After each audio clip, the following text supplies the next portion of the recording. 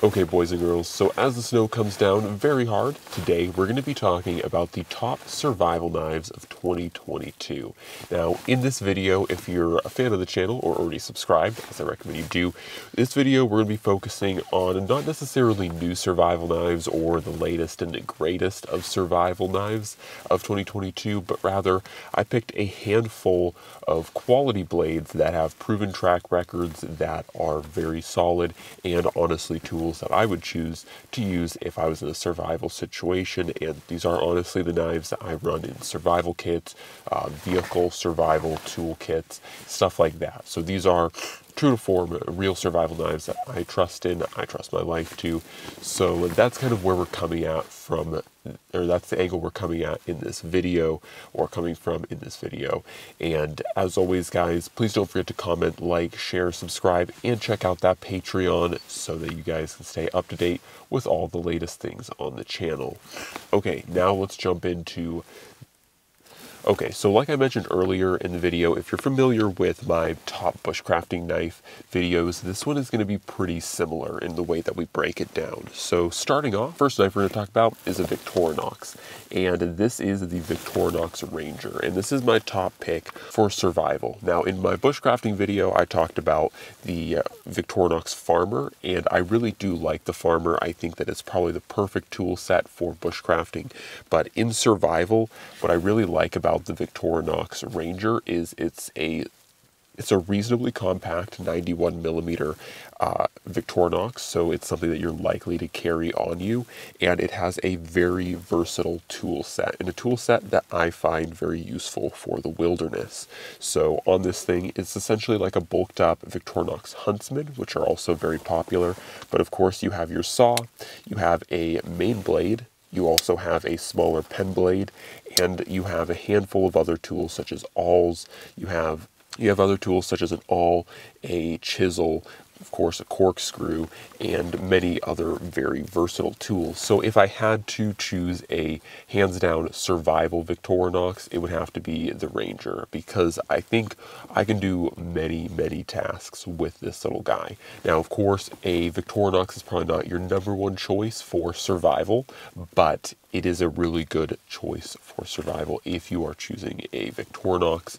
Hopefully you'll choose some bigger tools as well, but this is probably my number one rated survival Victorinox.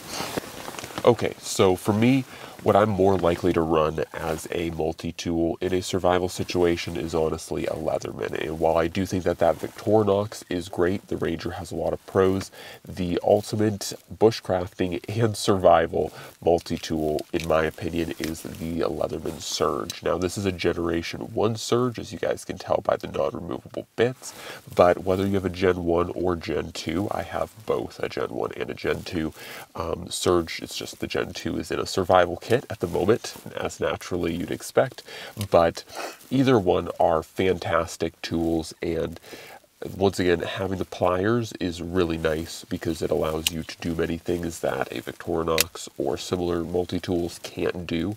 In addition, you have your serrated blade, you have your plain blade, you also have really good file slash saw that is integrated, so you can swap this between a file and a saw.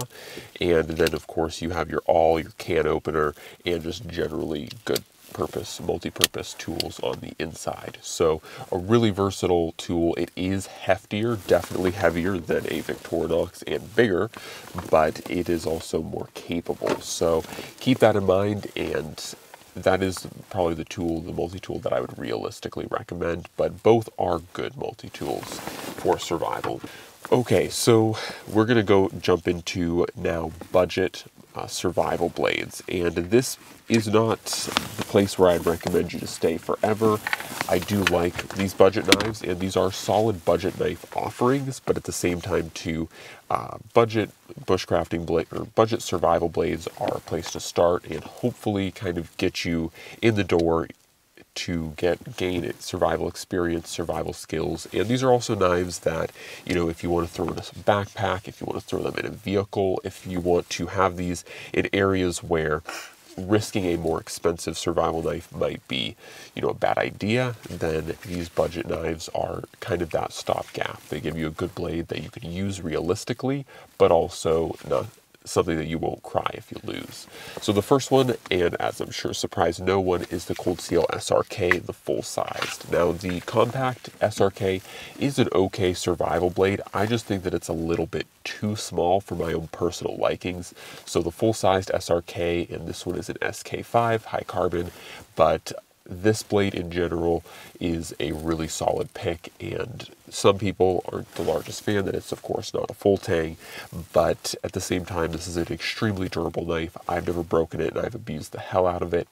And for under $50, it's a really hard blade to beat in that kind of category for a survival knife. Of course, like I said, if you're looking for knives to throw in your truck or your car or whatever you drive, this is a really solid choice. And I would always recommend, if you do run this knife in kits, do practice with it, be experienced and knowledgeable with the tool, and understand how to use it.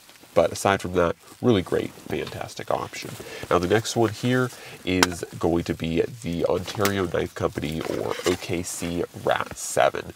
Now I do like the Rat 7 a bit more, especially for a truck-based or vehicle-based survival knife, because it is a little bit bigger.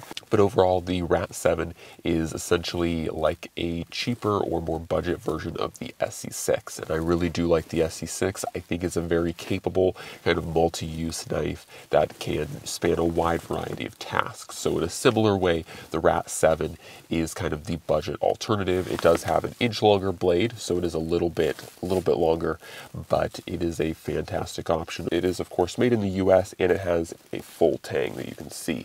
So it's a pretty good option in those regards. So it is a little bit hypothetically more durable than something like the Cold Steel SRK, but it is once again under $100, and you can get them right around, I believe, $70, $68-ish dollars. So pretty affordable knife, pretty good overall blade, and nothing to really complain about. Of course, not as refined as an SC6, but it is a pretty good budget alternative. So let's talk about some more expensive knives that are fantastic survival options. And honestly, any of these knives are a pretty great landing place for after you've kind of gained experience in survival, you know what you're doing, and you're just looking for that upgrade to take it to the next level. Now, not to sound too repetitive, the next one is actually the SC6. And the reason why is essentially, especially if you're coming from something like a Cold Steel SRK, the SC6 is really just a refined version of the Rat 7 that we talked about. Of course, it has a little bit shorter blade, so kind of depends on what you like. The longer blade is a little bit more useful for things like batoning, but the 6-inch is a little bit more wieldable and a little bit more carryable. So once again, like I said, the Rat 7 makes a really nice vehicle-based survival knife. This might actually be a little bit more carryable from a user standpoint. Of course, it is also a little bit more refined in ergonomics, but overall, the SC6 is, once again, similar to the Rat 7, a very great multi-purpose kind of tool that can fit into many different tasks, or a knife that can do a multitude of tasks, from shelter building to trailblazing to even skinning out game animals and crafting in general. So the SC6 is a really great option. It's very comfy in the hand, and once again, because it is so well built, you can hold it in many different ways that allow you to use it, choked up or choked back, to do whatever you need to do. Now, it's not going to be the best chopping blade because it is on the lighter side and of course on the smaller side, but it is a fantastic option. And of course, I have mine set up scout style because I really like that way of carry with this knife. So moving on up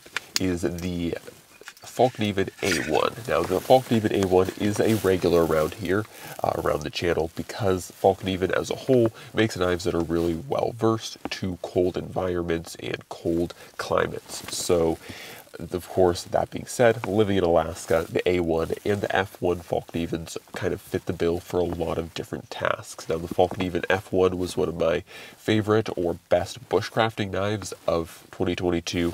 The A1 is a the best survival because it is larger, it is of course thicker, but it also holds a lot of the properties that the F1 had. Of course, it is full tang, but it has a rubberized handle, which is very comfortable in the cold.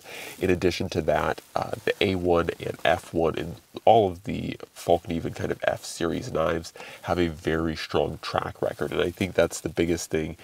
A lot of these knives, of course, like the SE6, RAT7, and SRK, have a fantastic track record of people really using these knives, really putting them through their paces, but the A1 is also on that list. It has a track record of military and, of course, outdoor use from people who are in search and rescue and survivalists in general. So this is not a new knife by any means. Really, none of the knives we've talked about are that new, but they do have a very strong track record of people that do survive or will live in the wilderness on a regular basis using the heck out of these blades. So that is a good point to note for them. Now, I will say the Falkneven A1 is definitely a very thick knife. If that is something that you're against, I think it's a little bit overbuilt, but it is what it is. It is honestly a pretty tanky blade, so at least it will be good for doing things like batoning.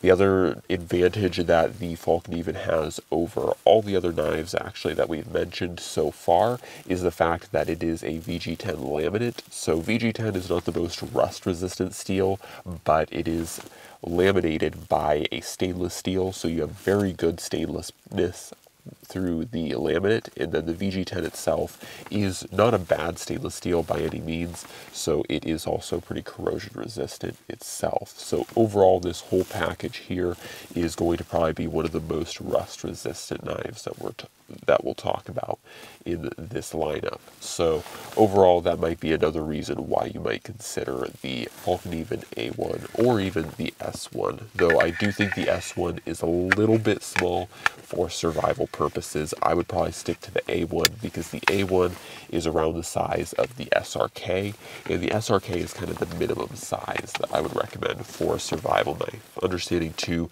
that some people might say, why are you recommending such large knives for survival? And that's primarily because in a survival situation, the knife might be the only tool that you have, and in that case, you need a tool that can build shelters, that can skin game, and do a multitude of tasks, ranging more than just a camp knife. Okay, so the next one, and the last SE on the list, I promise, there's going to be no more SEs, but it's going to be the SE Hunglus 2. Now, this knife is the Hunglus 2, so this is the slightly smaller version of the Hunglus.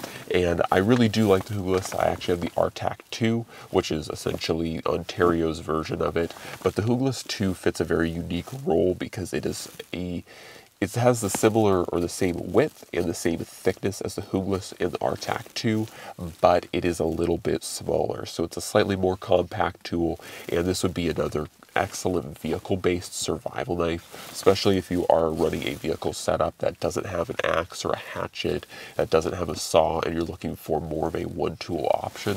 The Hunglus 2 kind of fits that role where it is a bigger knife, and I'll pull out the SE6 here to show you guys. It is certainly a bigger knife, but it is also not totally unwieldy. So there's an SE6 and a Hunglus 2 to kind of compare them. Try to line them up. So you will notice that it is noticeably bigger. The Hunglus 2 is right around 14.5 inches in overall size. So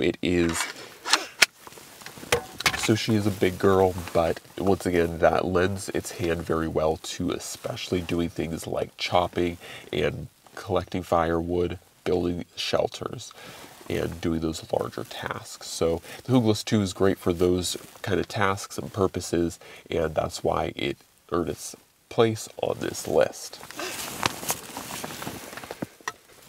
Okay, last but not least, once again, I'm sure if you're familiar with the channel, you totally saw this one coming, but it is the CRK Pacific. Now, like I've said in many videos in the past, this is my technical truck survival knife, still nice and icy cold, but this knife, for me, the reason why it is my truck survival knife and why it's on the list is it is an extremely capable knife, and I've used this extensively with my own survival training, and this is just the the knife that I feel the most comfortable with. It's very versatile, but yet it's large enough to handle bigger tasks, not quite chopping like tasks, but it is big enough to handle quite a few batoning tasks. This could really make some fast work of firewood for firewood collection, and so it really is a great knife in that regard. It's also very comfortable, and similar to the Falkneven A1, this one is made out of CPM S35VN, so it's also very rust resistant. Maybe not the most rust resistant, but certainly in my environment it has never rusted on me, and I've never had a problem with corrosion or rust buildup on this blade. So for me, like I said, it's a very comfortable knife. It's a very usable knife. I did make some light modifications to it to improve its usability for my own personal stance or tasks, but overall this blade is super comfy and very, very functional for what I need it to do. And while I know CRK Pacifics aren't the most easy knife to come by, they are really fantastic, and they can do many, many things, many different tasks very well. So this definitely has to be my number one and on the list, of course, because it is one of my survival knives that I use a lot for survival practice, and it is an overall fantastic blade. So that is the CRK Pacific. Once again, it's definitely the most expensive and probably the hardest to obtain of all these tools, but if you really get any one of these knives, you will not be disappointed. It will certainly serve you well, and all of them are great knives. Of course, like I said, if you do choose a budget offering, I would recommend practicing with it if it's going to be a truck-based or vehicle-based survival option. And in that case too, I would also recommend, for a personal knife that you're going out to the woods on a regular basis with, choose something that's solid and probably a little bit more comfortable, maybe something like an SE6, Falkneven A1, or even a Hoogless, maybe even a Pacific if you can swing it. So those are my choices. As always, guys, God bless, and I'm out.